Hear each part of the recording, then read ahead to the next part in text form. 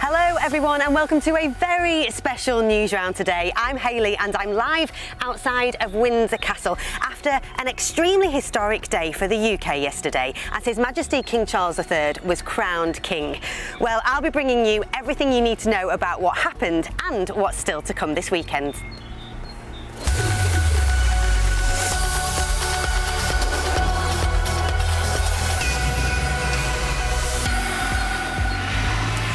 Everyone, it's Hayley here with a special news round for you. It's Saturday the 7th of May and I'm live outside of Windsor Castle. It's a beautiful calm day today ahead of a massive celebration that's going to be happening later. But let me tell you a bit about where I am, because this castle was built by Sir William Conqueror and it's where many kings and queens have lived and have been buried, including the famous King Henry VIII and also Queen Elizabeth II. But tonight it will be the scene of a big party to celebrate the coronation of King Charles III. There'll be pop stars there like Katy Perry, Ollie Murs, Take That, and lots of other artists and film stars too. They're going to be performing on a very special stage. It's going to be enormous. It's built behind these trees behind me, and we can give you a sneak preview of that right now. There will also be 20,000 very lucky people who have been invited to the show, but don't worry, if you can't be there, then it will be shown on TV, so you won't miss a thing.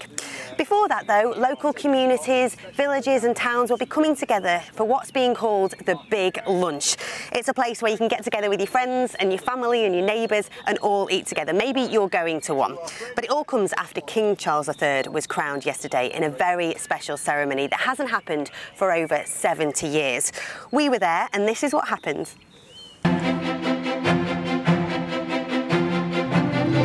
They came from all over the world, the young and the not so young, to be part of something that hasn't happened for 70 years. Many people waited several hours to see the crowning of a new king. And even a weather forecast of rain wasn't going to put them off. And here he is, King Charles III is behind me in his Jubilee carriage. As you can hear, the crowd is going wild. He's left his house at Buckingham Palace and he's accompanied by the Queen Consort. They'll make the long trip down the mile to Westminster Abbey and the crowds are already cheering as he passes. This is the moment he's waited his whole life for, not knowing when it will happen. Well, today is the day. He's joined by a procession made up of the armed forces and important royal members of staff who accompany him on the long walk to the Abbey. King Charles has arrived to a fanfare of music here at Westminster Abbey. He's joined, of course, by the Queen Consort, Camilla, and he's about to enter into Westminster Abbey wearing a white and red velvet robe. This is the moment he's been waiting for 70 years. And you may be able to make out Prince George, his grandson, who is also here, one of the page boys, helping him into Westminster Abbey. And now the coronation officially begins.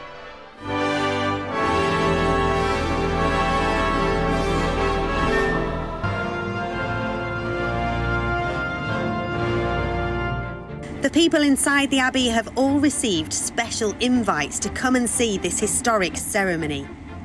It includes representatives from the Commonwealth states, as well as presidents and members of royal families from around the world.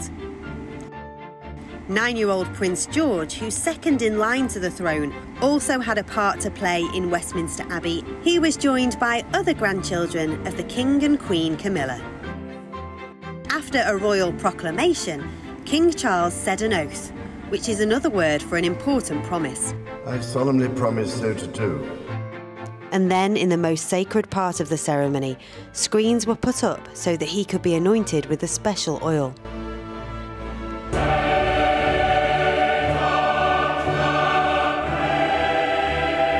Then he sat down in the coronation chair, which kings and queens of England have been crowned on since the 13th century.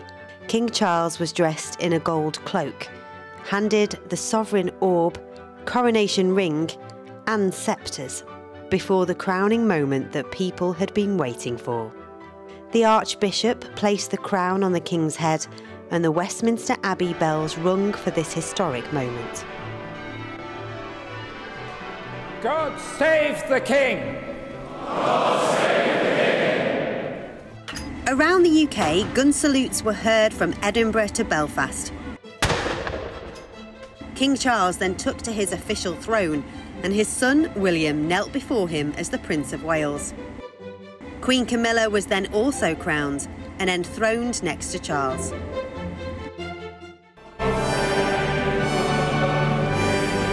And the new King and Queen left the Abbey to cheers and applause.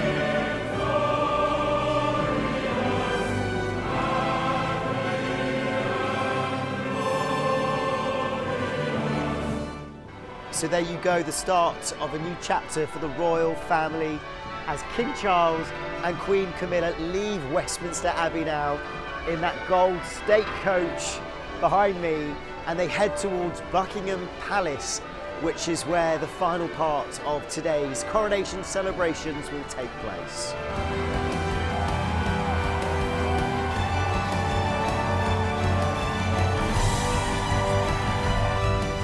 Oh, well, I'm looking forward to seeing the King, because he's going to be our new monarch. It's quite exciting because it's kind of like a one-in-a-lifetime opportunity. It's pretty exciting seeing everyone come together. He's going to come out on the balcony and I'm going to be on my dad's shoulders and wave at him and stuff. It's going to be really cool. The crowds are cheering, as you can hear. This is the moment all these people have been waiting for. King Charles III has come out onto the balcony of Buckingham Palace and he's waving at the crowds below, some of whom have been waiting here for hours for this historic moment. Thousands of people, hours of processions, and what a way to finish. The Red Arrows performing their spectacular fly past to welcome in a new era.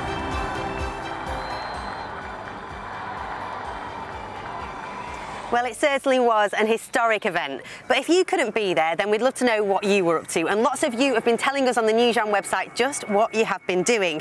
Sweet Corn has written in to say, I loved the coronation and thought it was amazing that I got to watch this absolutely brilliant part of history. Another Newsrounder was in London and told us it was a long wait outside in the Mall, but it was worth it to see the procession and the Golden State coach. And Glittery Pink Strawberry says Princess Charlotte and her brothers did outstandingly well, especially George for playing a part, didn't he, as well? He had to hold that big cloak up for ages. They all did really well. Well, it's been great to hear from you. Keep those comments coming in. We always love to hear from you on Newsround. But yesterday kicked off a whole bank holiday weekend of events. Lots of people are having special lunches around towns, villages and cities where you are. Now, De-Graft is in one in Yorkshire just for us. Hi, De-Graft, how's it going over there? Good morning, Hayley. Yes, I'm in a village in Yorkshire called Scorton, and you're right, all across the country, people are keeping the party spirit and the good vibes rolling. Now, one of the ways in which they're doing that is by something called the Big Lunch. The idea is for people to come outside or inside, depending on the weather, to join their family, friends, and neighbours to have a bit of food together and continue the community spirit. Now, some of the members of the royal family will be at Big Lunches themselves. Look out for the Prince and Princess of Wales, William and Kate. They will be at a big lunch near you, so keep an eye out and tell us if they show up to yours. But I've got some special guests of my own. Say good morning, guys. Good morning. Now, they are getting ready for the party. Guys, talk me through the decorations here today. Well, on the tables, there's activities that kids can do. Oh, loads of activities. And you've got quite a bit of bunting as well, haven't you? Yes, it's like Union Jack themed bunting, and then we've got like flags all around the windows. Oh, Union Jack bunting. Now, we've got our good friend here with the official order of events. Tell us a few things that are happening today. So there are crafts such as make a crown, decorate a biscuit, paper aeroplanes, face painting, tattoos and more, and games such as throwies on the king, buzzer games, spot the rat, hop the ring. And there are children's sports. So you've got a lot going on. There's so much going on at this party today. So guys, I want to find out, what are you most looking forward to and why? I like baking cakes. And why are you looking forward to baking? Because I like baking with my mummy. Oh, you love baking. And what are you most looking forward to and why? I'm looking forward to throwing the ears on the king because I didn't do so well at school, so I'm looking to redeem myself today. It's all about redemption today, and what are you most looking forward to? I'm looking forward to table tennis because I like the sport and it's going to be really fun with my friends. It's going to be super fun. Now, as well as all the games and activities, there is also going to be a picnic today. Now, what foods are you looking forward to eating at the picnic? Scotch eggs. Oh, Scotch eggs. And why the Scotch egg? The pastry. The pastry. And finally, what food are you most looking forward to eating today? The sausage rolls. The sausage rolls. And what do you love about the sausage rolls? Just the sausage and the pastry in it. You guys are killing it. Now, who here has helped their parents make something? You know, we've got a couple of people who have helped. And we're going to quickly come over to you guys. What did you help your parents with today? Well, we helped bake a cake, which was like in the theme of the Coronation crown. You guys have done so much planning today. As you guys have heard today, there is lots of activities going on. And my aim today is to get involved in all the party fun. Guys, are we going to have a good time today? Yeah! We are going to have an absolutely fantastic time today. Now, Hayley, I'm not going to lie to you. All this talk of food has got me super, super hungry. So I'm going to have to dip soon to enjoy some of the food. So, look, over to you in London, I'll go eat something. See you, Hayley. Well, thank you, De-Graft, I think. Keep a cake for me, though. They sound amazing. What a great time you're all having. And lots of you are around the country. You've all been sending in what you're up to over on the Newsround website. Sparkles has written in to say, my family will be going to a street party with my neighbours and we'll have a Victoria sponge cake. And Yellow Banana has told us we've decorated our house outside and inside and my friends are coming round for cakes and sandwiches. Sloth Girl says my nan and granddad are hosting a garden party for our family and are cooking a feast. Well, whatever you're up to today, please let us know and make sure you have a fantastic time. That's everything from us for the Royal Occasion weekends, but we will be back on Monday at 7:40 live on CBBC, so make sure you tune in and have a great weekend, guys. Bye-bye.